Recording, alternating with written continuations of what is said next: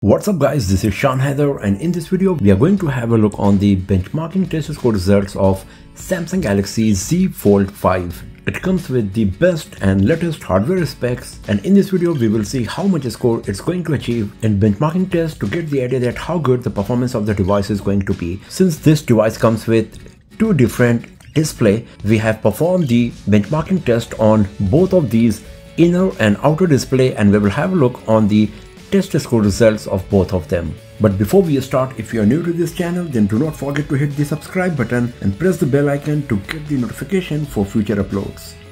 So first of all, let's start with the benchmarking test score result of Samsung Galaxy Z Fold 5 with the outer display. So these are the benchmarking applications we got today here on our device. So first of all, let's start with AnTuTu Benchmark. So it achieved 1.237285 million points in AnTuTu Benchmark. If we go to the individual test score result here, you can have a look on the test score result of this device for CPU, GPU, memory and UX. And as you can see, the performance of the device is pretty impressive if we go to the ranking tab. And now if you have a look on the AnTuTu Benchmark test score result with the inner display, then it achieved 1.285887 million points. So performance of Samsung Galaxy Z Fold 5 for AnTuTu Benchmark from the inner display is better compared to the outer display. So let's go back from here. Let's have a look on the next test score. That's going to be the 3D Mark.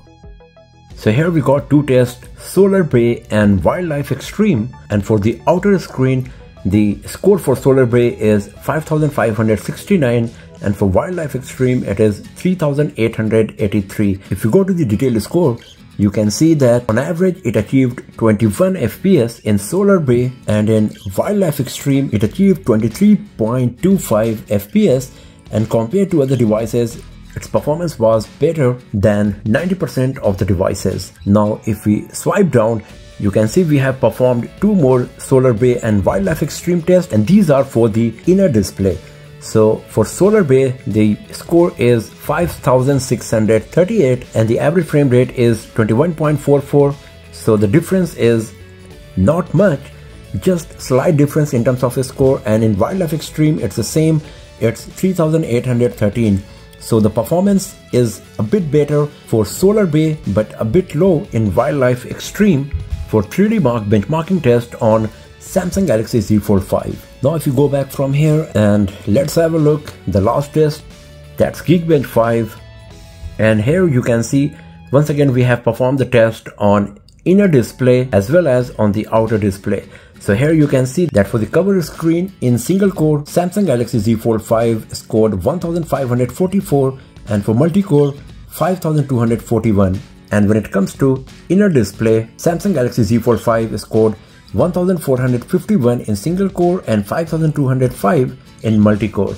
So this time the performance of the device is better from the cover screen.